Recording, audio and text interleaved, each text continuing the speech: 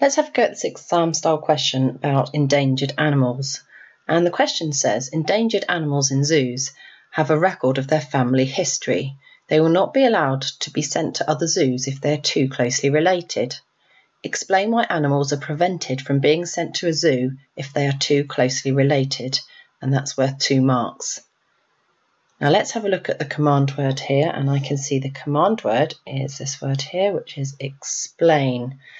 So we need to give a reason why endangered animals are stopping from living with animals that are closely related. Now this is an application question, so it requires us to apply our knowledge and understanding on breeding programs and also some genetics. Now what key words have we got in the question? Well, we've got the term endangered. Let's just remind ourselves what that means. Endangered is an animal that is getting close to extinction. Now remember, zoos often have breeding programs for endangered species. And to answer this question, we need to think why zoos would not want closely related animals breeding together. Remember, if we breed animals that are too closely related, they can become inbred. You should have covered this when you learnt about selective breeding.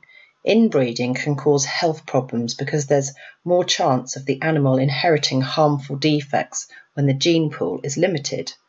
So let's put this into a written answer. So I'm going to put closely related animals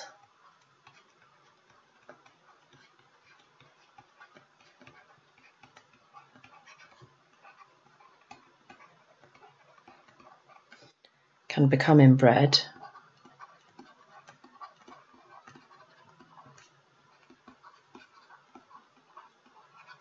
and suffer health problems.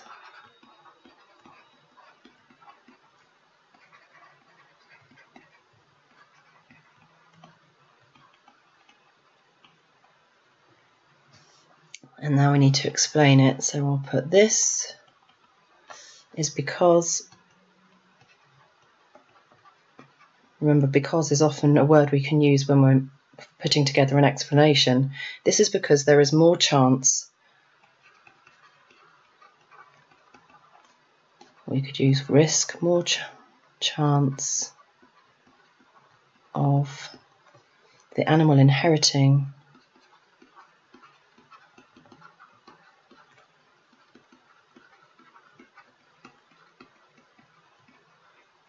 harmful defects when